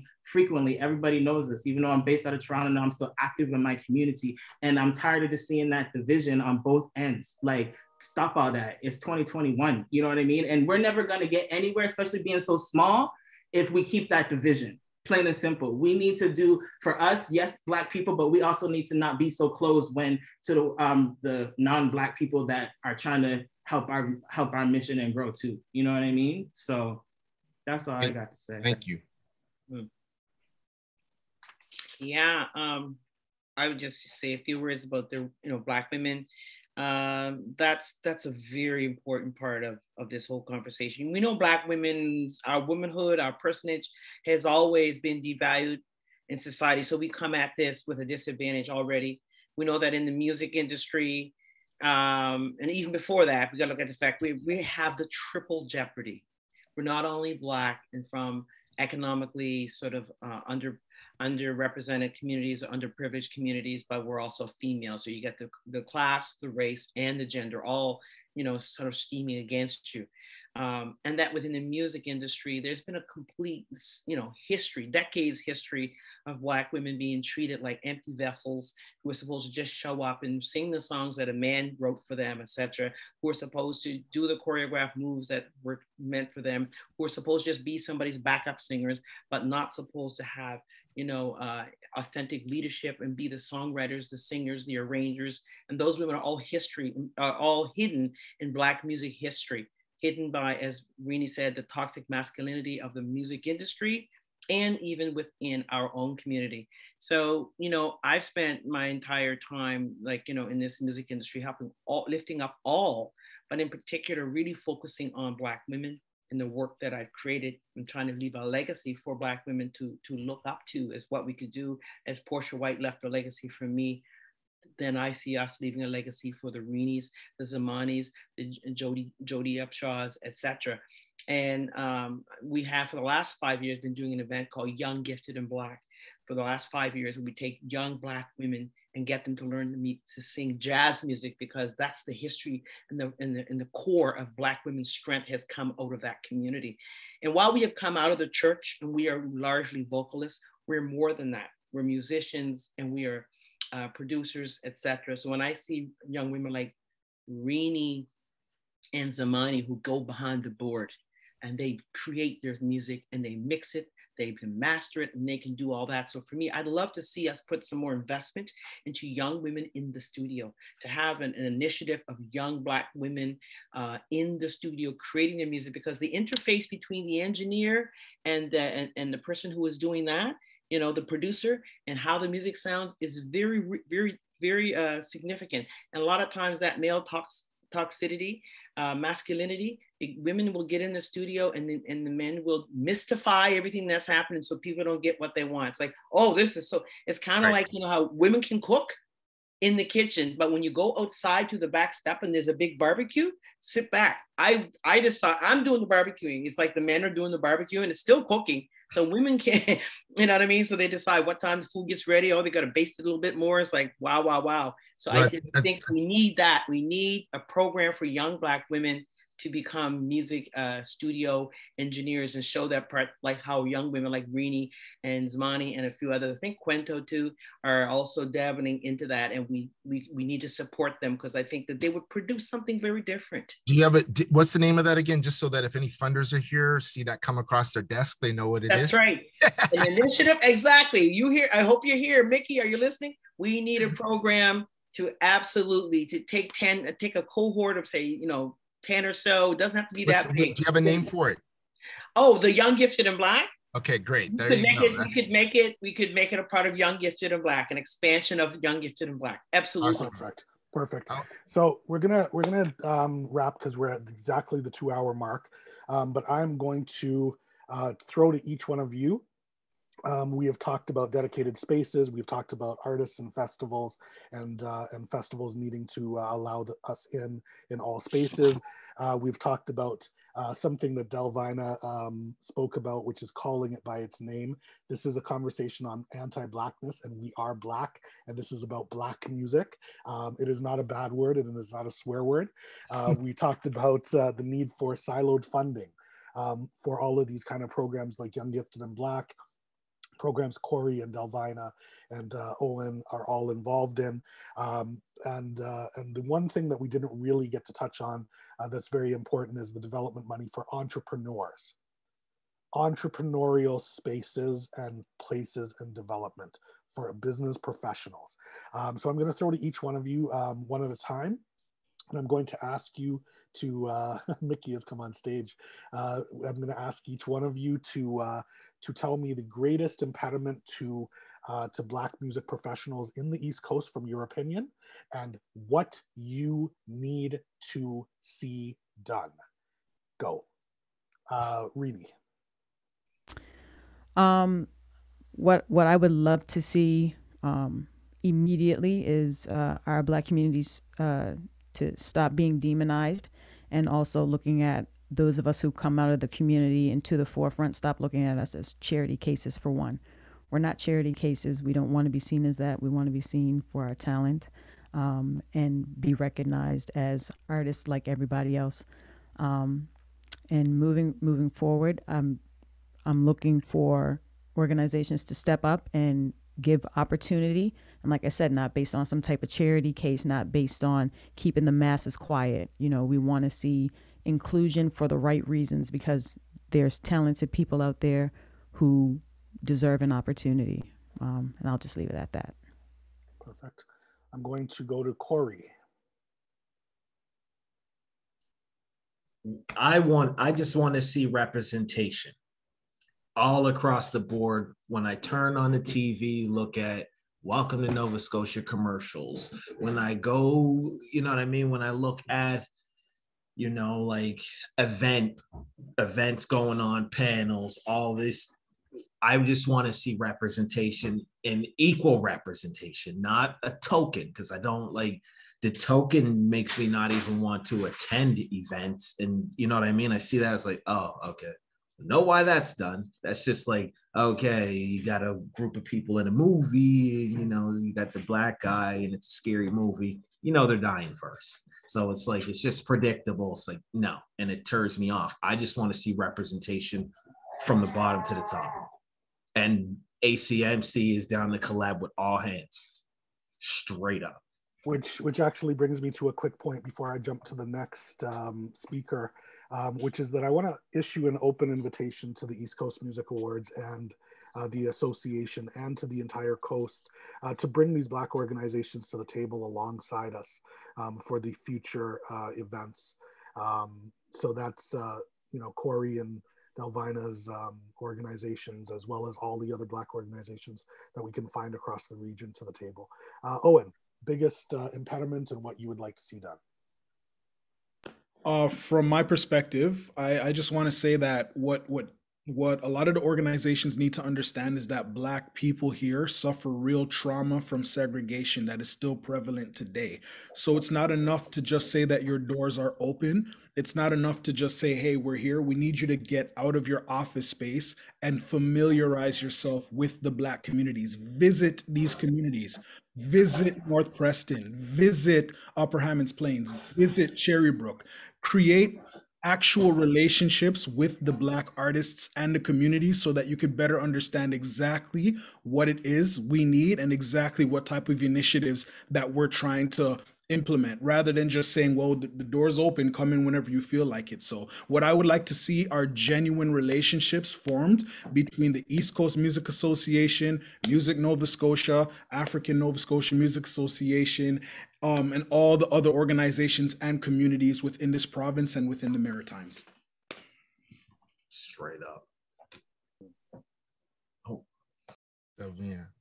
Yeah, well, I mean, to me, the thing that has to happen, I just put it out there again, is investment, investment, investment in terms of the barrier and what has to change. We have to change that. We see that we see right now we're spending a lot of money on STEM, science, technology, engineering and math. If we want to have doctors 10 years from now, all these STEM programs are in high school right now. And we've been doing that in the Black community. And now we're finally getting our first doctors and dentists coming out. We invested in it then. We have to do the same thing in music. We have to take these folks at the junior high level, put that into them, just like we do with STEM, to get them towards music education so they can read music, just write music, produce music, manage music, be business people there. You mentioned entrepreneurship, that we hadn't touched that. I think organizations like the African Nova Scotia Music Association should absolutely be present and jump on that. When I think that when Mark Perry and myself really pioneered that in the early day, that the very first event we had to establish it was funded by the Black Business Initiative. So there's been that history already of ANSMA having that connection to the entrepreneur world, and we just need to rekindle those kinds of things. And the same could happen with the work that Corey is doing, or the Young, Gifted, and Black. So I think those are the three large sort of like operating entities of the Young, Gifted, and Black entity mindset, the African Nova Scotia Music Association, the group that Corey is working with as well, to come to the table to create that infrastructure that we need around entrepreneurship. And I would say the other thing we need, and Owen spoke to it very eloquently, is the allyship with those who, like, by going out into our communities, learn the history, learn the African Nova Scotian, African Canadian, African East Coast music history. And that goes for us too, so that, because if we don't know our history, we're bound to repeat the mistakes of the past. So we need to know our history. And for the listeners on here from the African Canadian community, in terms of what we need to do, because it's a duality, it's a dyad, right? There's things that we're asking those who are empowered to do, and there's things in our community that we need to do. As musicians, artists, entrepreneurs, stand on the principle of Black excellence. Always stand on the principle of Black excellence. Take advantage of all the opportunities to develop yourself. Invest in yourself financially and with your time. Don't cry in your soup, but no one's helping if you don't invest in you first. If you don't value yourself, no one's going to value you. Be a professional in all that you do. And like myself, and I see it happening with everybody on this panel, lift as you climb. I see Reeny helping my daughter. I see Owen helping her. I see her helping ones coming behind her, the 14-year-olds that are in Young, Gifted, and Black. Lift as you climb. And as I say, the last thing I'm going to say is that in this business, or like any business, and this comes way out of what we've talked about already, although Reeny talked about it somewhat, I know we all are there, is that you have to have some groundings and a spiritual practice of some sort. It doesn't mean you have to go to church. It doesn't mean you have to pray to it, but you have to have something that grounds you, because this community, this industry can change you. And sometimes it can change you not for the better. So you want to be your authentic self. Find some kind of a practice that grounds you so that you have a bigger reason for being involved in the music industry than just to make money, or just to be on the map, or just to be in front of a camera. Find a spiritual groundings about making Don't be in it to make just a living. Be in it to make a difference. Change the world. Thank you. Thank And you. with that, sorry, go ahead, Cliff. Sorry. I just would like to say thank you to all of you for being with us today, and Kaz, I know you're not with us, but thank you so much for sharing. And I just wanted to add to everybody that has attended today, thank you so much for being here and listening, and also realize that it's not easy to tell these truths. It's very exhausting. It's painful. And for the change that we want to see does not fall on our shoulders. It falls on all of our shoulders. And so what does that mean? How do we hold this, what you're seeing here is not a performative thing. This is not us here to talk about our trials and tribulations and all that shit. It's actually here to say, how do we actually make a difference? And that starts with each and one of us in this room right now, holding each other accountable, holding each other and not expecting us to do the work for ourselves, but together we can actually make an industry be more diverse and uphold a very, very equitable and actually very successful industry when we're all in it together. And that's just, I want to thank ECMAs for this opportunity for us doing this. And I encourage, if none of you have checked out www.bdrb.ca, please check out the declaration that we've created. Please sign it. Make sure that if you work for a company, that they sign it. Make sure that your boss is like, hey, if you want to be in what I see as the industry is where I want to see it, then you need to sign this. And then if you see somebody who signed something who ain't doing what they say they're gonna do, knock on their door and say, yo, step your shit up. Do you know what I'm saying? So thank you, everybody. Ian. Yep. So just some housekeeping. Thank you to the East Coast Music Association, to ECMA, to TD, CB Mike, Manitoba music organizations, Nova Scotia, PEI, Newfoundland, and New Brunswick. And this has been Breaking Down Racial Barriers. As Click said, please log on to www.bdrb.ca. And to my Black people, Nova Scotia, emancipate yourselves from mental slavery. None but us can free our minds. Marcus Garvey on your land. All right. This has been Breaking Down Racial Barriers. Thank you guys so much. And look out for episodes 2, 3, and 4 coming up with other members of the East Coast in the coming months. And then some final thoughts written into a document. Okay. This has been Breaking Down Racial Barriers. Thank you so much. ECMA. Pleasure. Okay. Thank you all. Thank you. Bye-bye.